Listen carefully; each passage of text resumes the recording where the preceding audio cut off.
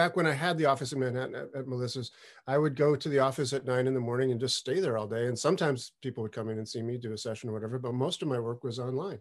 And it was moving that direction. I was going to be doing online classes from Melissa's office, my office in Melissa's suite.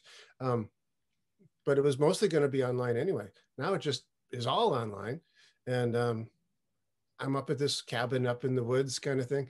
And I'm really lucky that we A, have indoor plumbing, B, we have electricity and internet, and C, I've got a piano up here. So I get to play the piano a whole lot more than I did when I was living in Brooklyn and going to the office in Manhattan all the time. So this is great for me. I mean, I hate to say it, but COVID's been great for me.